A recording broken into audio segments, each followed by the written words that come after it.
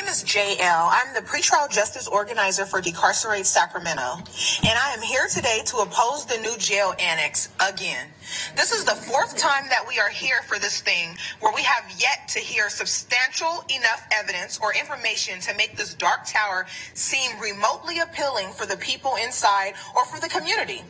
So I hope the fourth time is the charm, and we will not have to relive this nightmare next year. Sacramento County was sued by 3 law firms on behalf of everyone incarcerated in Sacramento or Sac County jails. This class action lawsuit is called Mays versus Sacramento. I'm sure many of you are familiar with it and actually shouldn't be surprised. I have spoken to so many folks on the inside who were literally in life or death situations but couldn't get the care that they deserved in the jail until these law firms got involved. That same situation is happening far too often, in fact. I have a loved one that had been in the Sac County jail from May 2019 to just recently, pre-trial, until he was just moved to a different county facility. He contracted COVID twice, was attacked by someone who suffered from a mental health illness, and let's not even talk about the mental health illness he suffers from himself, like extreme anxiety, PTSD, bipolar disorder, in which he received no real treatment for aside from the mountains of prescription drugs being poured down the folks on the inside's throats. I ask you all today if in the current jail there is not enough staff to medically help people, not enough staff to let these folks out their cells long enough to shower, eat, and call a loved one in one sitting, and not enough staff for folks to program, what makes you think a bigger dark tower with not enough staff is the solution? The community leaders here today and listening in have not only raised the problem, but have also given alternatives to help correct this problem. And it will cost you far less to invest in the community than it would to build this annex. That will only suck money out of us and make our people worse. Before my loved one left this place, his children would ask if I thought he would actually die in there. And the worst part is, I couldn't answer because I didn't know. There are so many other families who have a loved one pre-trial, just like me, who also can't sleep at night because they are worried that person won't make it out. My one ask today, BOS, is think, who is this annex actually benefiting? And then put yourself in the shoes of many families and the folks on the inside and vote hell no to this annex. And in spirit of all the quotes we have been hearing today, I will leave you all with 2 quotes. Do the best you can until you know better. Then when you know better, do better. Maya Angelou. There comes a time when one must take a position that is neither safe nor popular. But he must take it because conscience tells him it is right. Martin Luther King. Thank you. Thank you, Joe. Hi, my name is Marshal. I work for the American Civil Liberties Union, also known as ACLU. We are a legal civil rights organization that seeks to reduce incarceration through unjust policies and frameworks like one that's presented to you today. We urge this board to vote no against any construction of any jail facility. We analyzed the 62-page remedial plan, and we found that the majority of what's happening in that plan has more to do with the management, the failures of it, the people in there, and the policies, and not the physical jail facility. I emailed this board a letter addressing that on November 23rd and December 7th. Please read it if you haven't. In that letter, it talks about the 6 categories that's in the remedial plan, and it also gives recommendations on how to implement a process of complying with the Mays consent decree without building a new jail facility. Specifically within the category of ADA compliance, it is important to remember that there are 17 sub-areas in that section.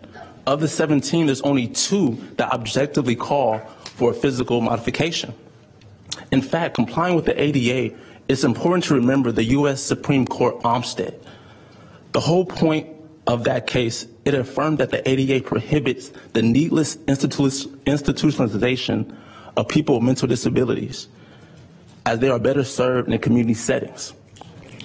The county's priorities are out of order, but why is that?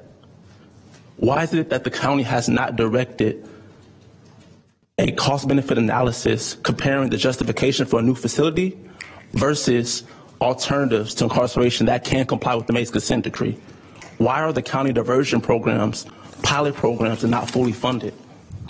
Why is there so much fear being put into trying to treat people?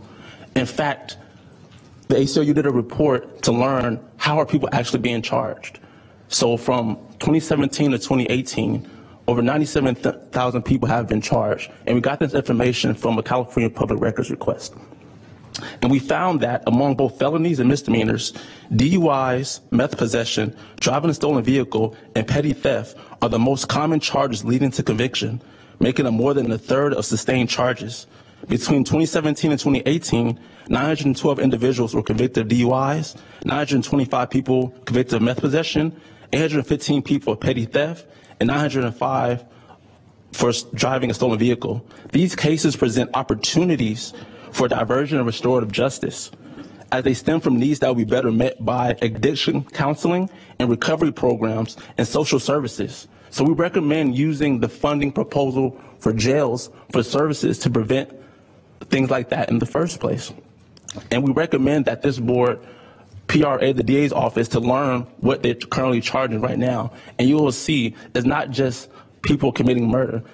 It's unfortunate that there's been so much fear that it's going to be 1,000 people walking out the front door into communities. That has been intellectually dishonest, it has been frustrating, and has not been transparent. Please direct the staff to be more transparent, more honest, and please make an informed decision. And lastly, as I conclude, remember that jails, the momentum of the institution, has always been about control and punishment, and it moves in the opposite direction of treatment. If you really want to treat people, creating a jail facility is not the way. So please vote no in jail facility. Thank you. Thank you, Marshal. Yeah, I just want to start off by thanking our new DA and sheriff for showing themselves for the filthy, corrupt liars that they actually are. I'd say they're dishonoring their office, but their predecessors really just dragged that through the mud, so it's really not doing anything better. I mean, we had Keyan up here who literally fabricated a completely new felony classification system just to try and portray the 83% of our jail population that's just waiting to see a court trial as dangerous felons who are unworthy or irredeemable. So not only is that completely disrespectful and false, but it also is anti-black. It's racist because we, as was pointed out by county staff, 40%, almost 40%, 39% to be exact, of the jail population are black people. So what are we actually saying about those people? Do we not consider them to be innocent until proven guilty, or are they guilty until proven innocent? According to Keyan, that seems to be the case. Same thing too with the new Sheriff Cooper, who so savvily waltzed out here and paraded a bunch of images of murdered loved ones as political props just to try and make an argument as if for having a new jail facility, as if after countless reports that have been put out to you all that you have been seeing and hearing all day long are going to somehow justify the need for that. It's frankly absurd.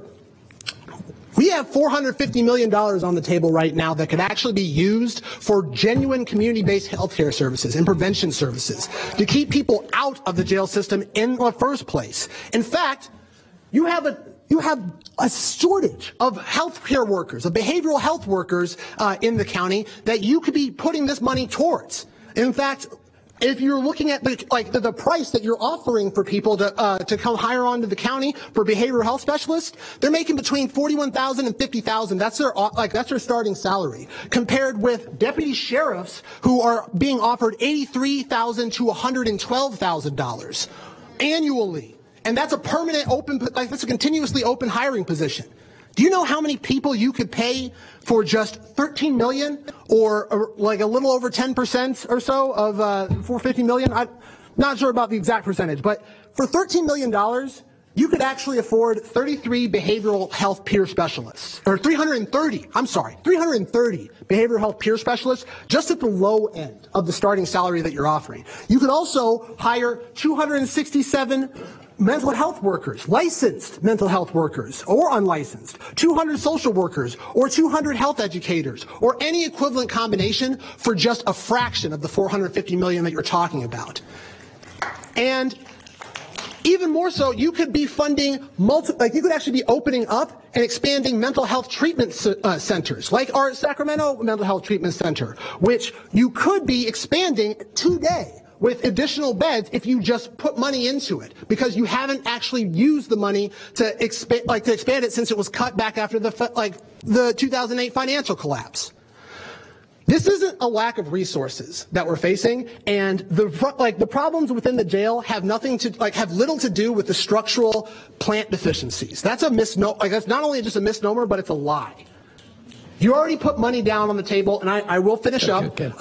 You already put money down on the table for for ADA renovations, and county staff has been wasting time not actually implementing those, when instead talking through, misleading you all and the public into thinking that we need a brand new jail facility or a new intake facility. Like that's going to help anything.